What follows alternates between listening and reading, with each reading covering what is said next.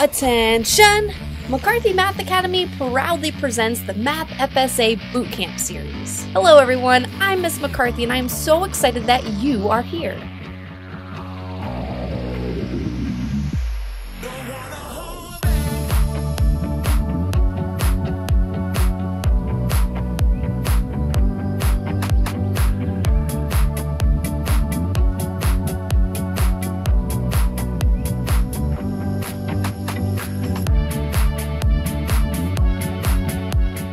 You are more than a test score.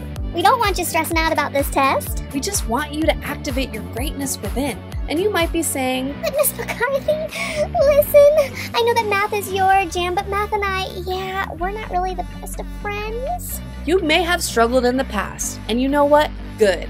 Struggle is necessary because struggle makes us stronger. If we go over something in these videos that you're like, that skill didn't quite click yet, I'm gonna send you to more videos to help you practice. Your teachers and I, we can expose you to all kinds of tools and strategies, but you have to choose to use them.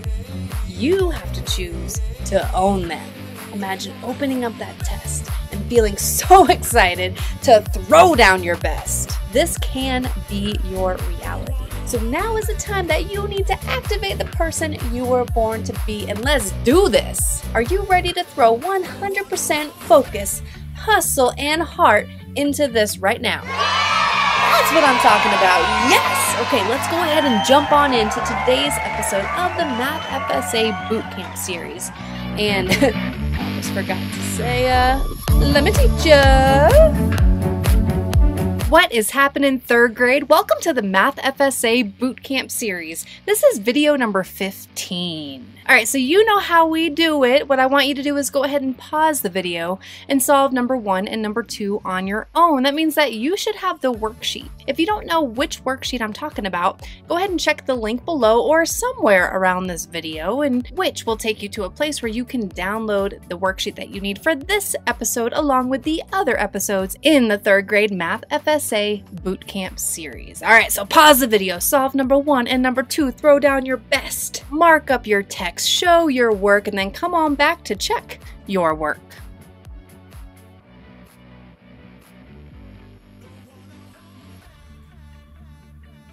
All right, third grade, welcome back. Let's go ahead and check your work. So the very first thing that we need to pay attention to is this question type right here. So I'm seeing 1, 2, 3, 4 answer choices. So what kind of question is this? It's a multiple choice question. Jot that down if you did not already. All right, now that we know it's a multiple choice question, let's read and mark up our text. So it says, which statement, they're calling it these, the statements down here, correctly compares, that means that we're looking for less than, greater than, or equal to the fractions. In fractions, we have a numerator and a denominator. All right, so I am seeing the fraction 5/8 and 5/6 for each. It's so hard for me to say sixths. 5/6. 6.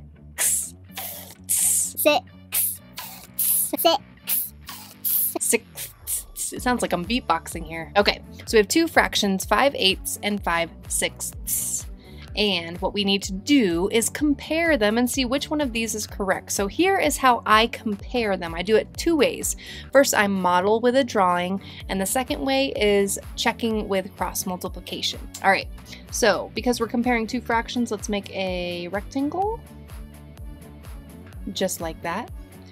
2 fractions, so I'm gonna cut it in half, and I will model 5/8 on top and 5/6 on the bottom. So because they are both even, that means that I can go, I'm gonna pop out of the frame here for a second.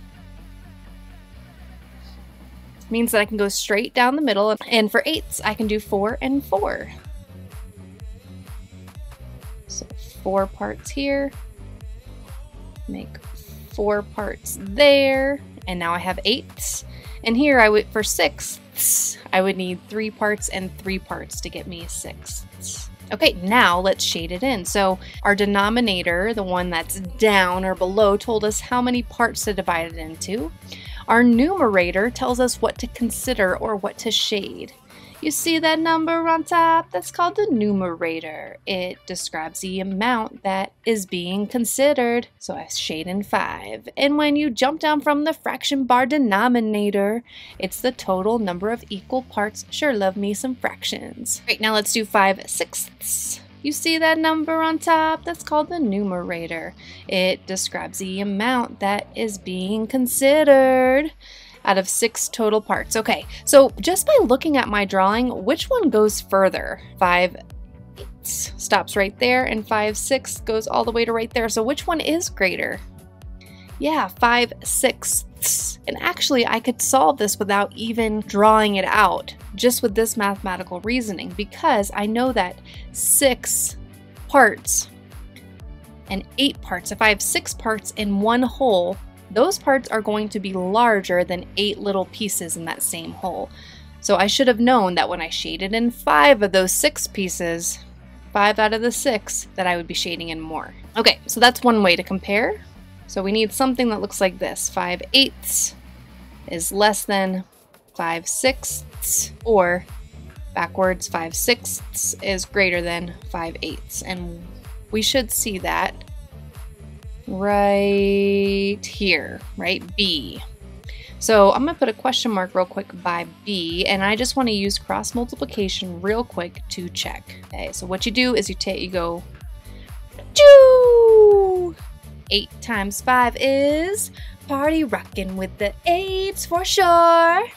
8, 16, 24, 32, 40, 40. That's my multiplication mashup. Helps me learn my facts faster. And now 6 times 5. I'll do the 6 song and count 5 fingers up. Hey, 6s, I just met ya. You're kinda crazy. 6, 12, and 18, 24, and 30. 30. Okay, so which product is greater? 30 or 40? 40, right? So we're going to open up Carl the crocodile. He always wants the greater number, and he always wants the greater fraction associated with that product. So 5/6 is greater. We proved it. It's not this one because 5/8 is not greater. It is this one. They are not equal. And here, this is basically saying the same thing as A, just flipped around. So C. All right, let's take a look at the next one. Okay, so first let's identify the question type. I see rows, I see columns. It's my favorite kind of question. It's a matching item question. Wow. Well, it says to match the expression, which are down there, with the correct inequality sign. Ooh, just like that. Okay. I guess I'm a little bit confused because equal is the opposite of unequal. So yeah, anyway. Okay, so we need to compare the 2 sets of fractions. So let's do it.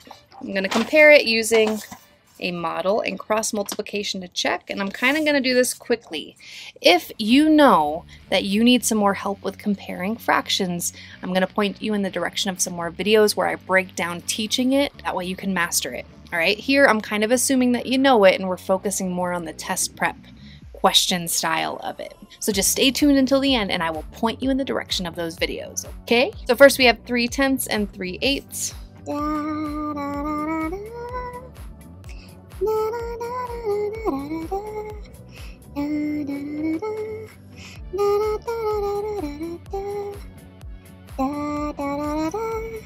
Okay, so here I have my tenths and here I have my eighths, and they look kind of similar, but I do know that there's the 10 pieces that it takes to make up that one whole. They are smaller than the eighths.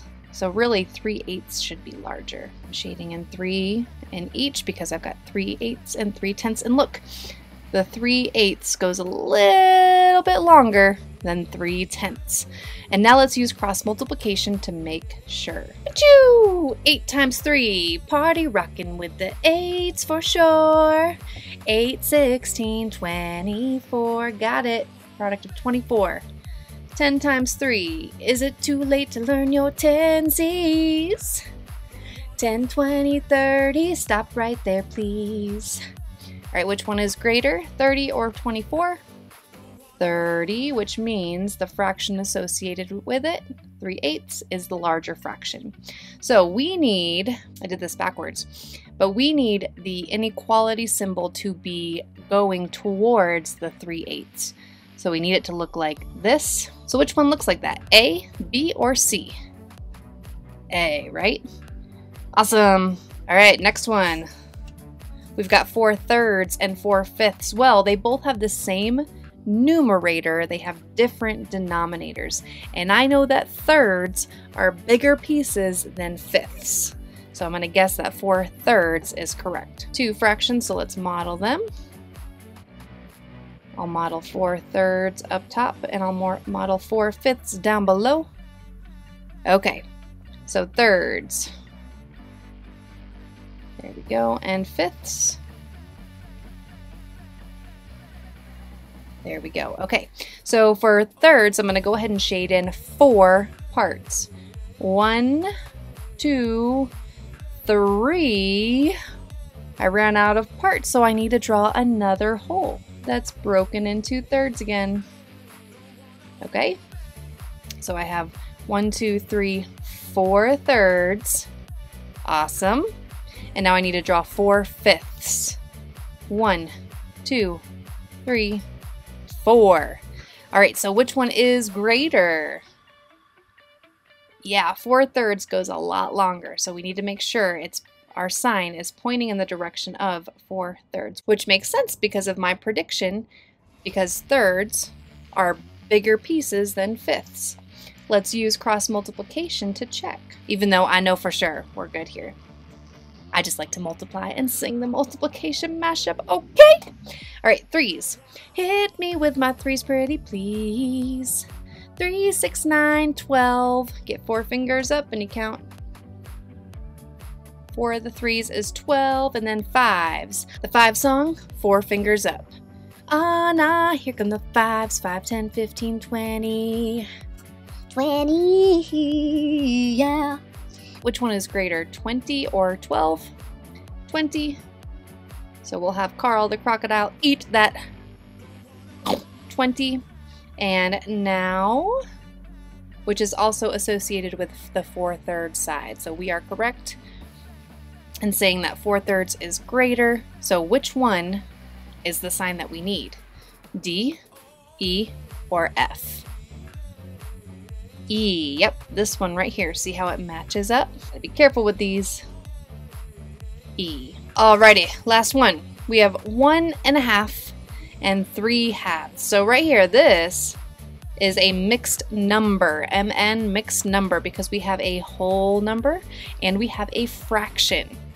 Here is a fraction greater than 1 because our numerator is greater than our denominator. So both of these are going to have more than one whole piece. Let's try drawing 1 1/2. I'm going to go ahead and draw 2 because I already know it's going to be 1 and then some. So here are my 2 rectangles. I'm going to split them in half because I've got 2 fractions that I'm comparing. Well, one's a mixed number, one's a fraction greater than 1. Okay, for the first one, for 1 1/2, that means we need one whole thing shaded in. So go all the way, that whole bar on top can go. And for the other one, we'll place the half. There we go. For the next one, we have 3 halves, all right? So I need to cut each in half and go 1, 2, 3. They look equal, don't they? Yeah, these are definitely equal. So which one should we select? G, H, or I? I, right? Because they are definitely equal. We have the same number of parts. This is 1 whole and 1/2, and then 3 halves would be 2 halves and 1/2, which makes it 3 halves. So yes, awesome. Now I promised you to point you in the direction of some more videos, so let's go ahead and get to that. All right, 3rd grade. So if you know that you need some more practice with fractions, modeling them, comparing them, then I want you to check out the link below that, or somewhere around this video, for McCarthy Math 155. This is a high energy, jam-packed series with almost an episode for each day of the school year. So many students, so many schools are using this as a math intervention support program. So check this out. You want to go to Unit 8 because that covers fractions. Now you do have to become a member in order to watch these videos, but everyone gets a free 7-day trial to check it out and see if it's right for them, all right? So totally free. Go ahead and check it out for 7 days and watch as many videos, print as many worksheets as you want for those 7 days. And then after that, if you're like, hey, this is going to be awesome, especially teachers, if you're like, yeah, I could totally use this with my students. And by the way, you can share these videos with your students. There's a tutorials tab on my website that explains how to do that. So teachers, feel free to do that. But yeah, this could totally help you out. So please check it out. The next link that I want you to focus on is to the How to Pass the Math FSA series for 3rd grade. Now, the video that I have linked below is to the same skill, the same standard that we worked on in this video. The How to Pass the Math FSA series was one of the first that I created, and I created it back when the FSA was a computer-based test. It's not a computer-based test anymore. So, as you're working through some of the problems, just know that they're going to look a little bit different because they're paper-based now. That's why I created the Math FSA Bootcamp to reflect the paper-based test that you will take this year. Also, you heard me sing in the multiplication mash up throughout this video. So millions of people have watched this song. I cannot believe that. That's crazy. It's awesome, but it's helping so many students to learn their multiplication facts or to arrive at the answer a little bit faster than drawing them all out. Please go check that out. It's super fun. 3rd grade, you will love it. I also encourage you to follow me on my social media platforms. I'm on Instagram and Facebook at McCarthy Math Academy, and I'm also on YouTube, of course, at McCarthy Math Academy. If you're watching this on YouTube, if you could please smash that like button, that would be so awesome. Not just to make me feel good, but because I'm on a mission, y'all, to make math fun, make it click and make it stick for as many 3rd, 4th, and 5th graders as possible. So when you click that like button, it'll send more students in my direction so I can help them, because I hate seeing kids struggle so much with math. Struggle is good for you, but I also want to help you. I don't want it to be something that you dread all the time. Math is awesome. It's so much fun. A lot of kids who are working on McCarthy Math 155 are finding that they understand math for the first time. So again, check that out. Also, thank you for liking this video. All right, while you're at it, go ahead and subscribe. That way you're the first to know when I drop a new video. And finally, before we go, I just want you to know that you were created for a reason.